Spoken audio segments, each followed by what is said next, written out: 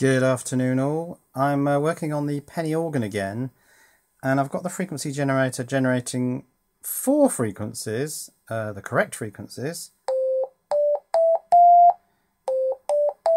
C, D, E and F, but the other 4 I haven't done yet, and the coding process is quite torturous really, so I'll take you through it. I'm now working on 783.99, which is G. I have to convert that into hexadecimal using the calculator.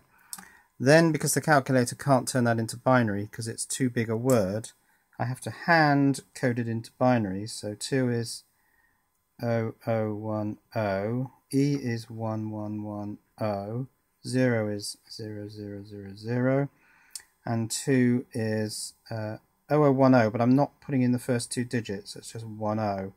0010, because this is a 14-bit word that goes into the frequency register. That's actually half of it, it's actually 28 bits, but I'm coding it like this. Now I need to type that in on the screen. So I've got my case 7. Let's copy that with an extra line. Copy. And then paste it in, where would it be? There. And that becomes case 8. So this is for the next note. Now I need to put it in here, but the 01, the first 01, is to tell it which register to put it in. So these first 6 binary bits are the 6 binary bits here. So it's 1 followed by zeros, 1 followed by zeros, is that the right number? Yep. And then my next number is 1110, 0010. So it's the whole lot. 1110, 0010. Now that should be it. So let's compile and load that into the Arduino. So now I should have a 5th note. Let's try it. Oh, these speakers are a bit resonant at that higher frequency. But that's working. Okay, let's just do one more. Right, now we're at 880 because we're at A. So 880. Right, what do I need to do? Let's go back to decimal, cancel, so 880 times a magic number in the memory, which is something to do with the ratio of the 25 megahertz clock in the oscillator and 2 to the power of 28, okay, equals 9448.9. Now I'm going to do convert to hex. It'll probably truncate this, so it's going to round down, which is probably not quite right for this. But it's 24E8, 24E8. Hand convert to binary, 1000,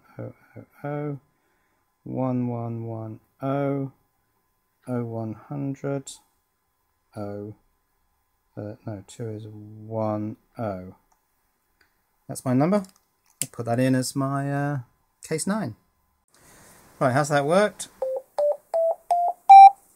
Yeah, that's now A, 880 Hertz.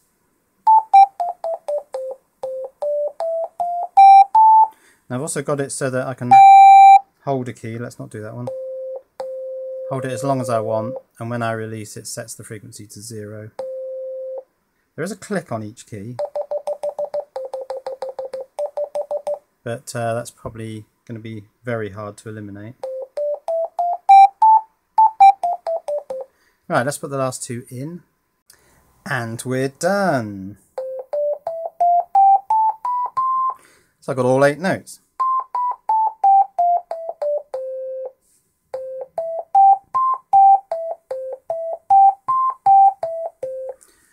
Excellent. Now I know this is not really the way to go about doing this coding. I could do all this calculation in C and build an array of all the data, but then I've got logical ANDing and ORing to do because 2 of the bits that go out to the tone generator are to select the register. So I didn't want to get bogged down in all the complexity of that. I just wanted to get the thing working.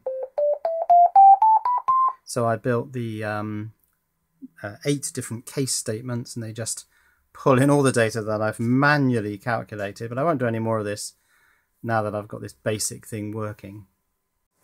And I've just made a single bit change to the code, and that's resulted in triangle waves rather than sine waves, which just gives a slightly different tone. In fact, interestingly, these don't resonate quite so badly in these upper notes with the triangle wave.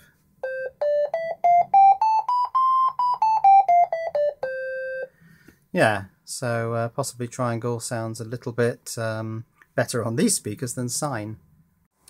Now, one thing you can't do is you can't sort of slide your finger from one note to another, because it doesn't hold the second note. And the reason for that is because I get a note on, and then before I do a note off, I get another note on. So that's 2 note ons, but then that's followed by the note off from the key I've just left, and that triggers the setting of 0 Hertz. So you can't really do a glissando, unfortunately, but I can recode it to solve that problem. Right, I'm going to leave it there. There's other things I need to do. I need to sort out a proper plug and socket arrangement for my audio amplifier, because I've just fudged it onto 2 points.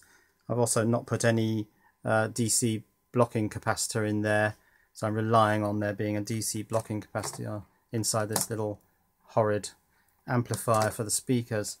So I need to sort all that out again, but I just wanted to get something to work. And it does. Cheerio.